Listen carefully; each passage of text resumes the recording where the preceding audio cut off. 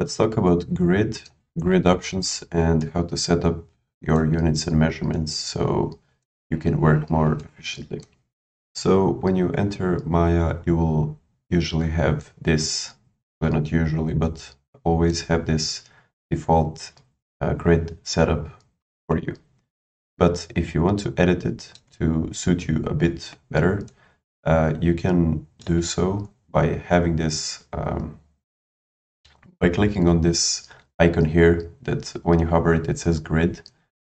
You can turn the grid on and off by pressing on it, but you can also right click on it and click on grid options to get a more detailed control over how the grid is going to be divided and set up and other stuff like that. So these are the basic options, and you can usually you can always reset it to default by going to edit and reset settings and pressing apply, and you get the Maya's default grid. But let's say let's put everything to 1. See how it looks. So we now have 1 on each side of the center of the axis. So this is 1 unit, and which unit that is specified by you in when you go to Windows settings / preferences and then go to references. Here you can go to settings, and in settings you set what are your working units. So if you set centimeters here, 1 square on this grid will be 1 centimeter. So here we have 2 centimeters by 2 centimeters. If we put 2 length and width units, we're going to get 2 on each side. So 4 here and 4 here. 6 by 6 etc. Now default sets the grid lines to display every 5 units, and subdivision is set to 5. If we set subdivision to 1, you will see this weird thing that you probably don't want to use. So I would advise you to set grid lines every 1 unit, and basically you get the same thing as before, but less confusing. So now if you press 2, press apply, you get all units divided into, because that's probably something you would want at some point.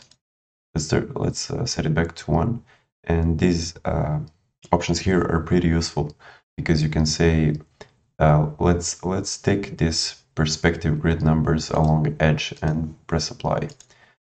See that you have units every, actually the numbers on each line.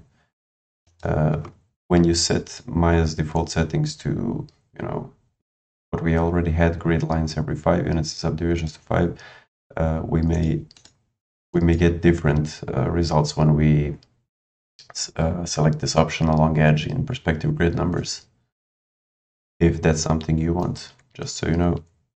But we can let's return it back to, and this only works for perspective grid numbers. But if you go to orthographic mode by pressing space and toggling between any other orthographic view, you can do it.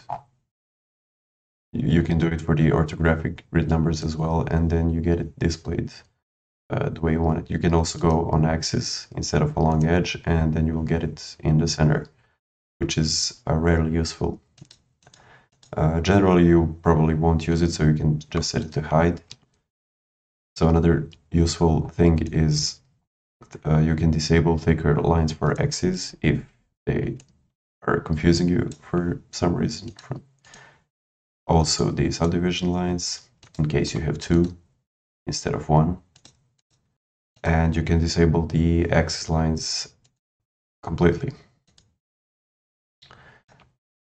So yeah, that's all about grid options. That's something you will probably need to use at some point. So that's it.